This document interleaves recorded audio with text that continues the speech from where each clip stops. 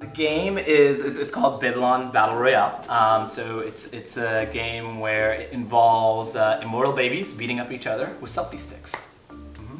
It's PvP, so it's 1v1 at the core experience. So like, you know, at its core, it's kind of like a party brawler. 1v1 in terms of people who are in the arena. We also have spectators, so you can always spectate the match in every arena and stage that you fight in.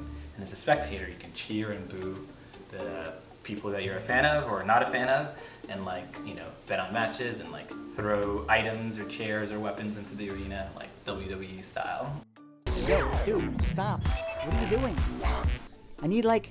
That's led to amazing dividends in terms of being able to build out a lot of our infrastructure and toolings, a lot of which we've kind of also shared with the community, whether it's plugins to some of the work that Corey, my co-founder, has done, showcasing how to use the iPhone X to do real-time facial capture and help democratize that process, which won a SIGGRAPH real-time live last year. And I think the way this ultimately benefits the consumer is that they end up getting a much better product, you know, and get kind of a lot more different types of things, because it allows, especially with what Epic is doing with Unreal, allows much smaller teams. You know, we're still only 4 people full-time, to do things that, you know, a couple of years ago would have required, you know, massive amounts of budget.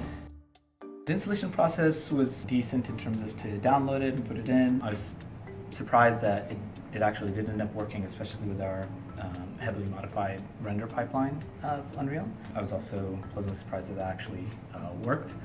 Then in terms of placement and things like that, it plays just like a normal UE4 component. You can place it anywhere, and it looks like it's using widget components, which means that it can be textured or placed on anywhere that we would normally have menu UI. For where it's at now, it was logical, it made sense.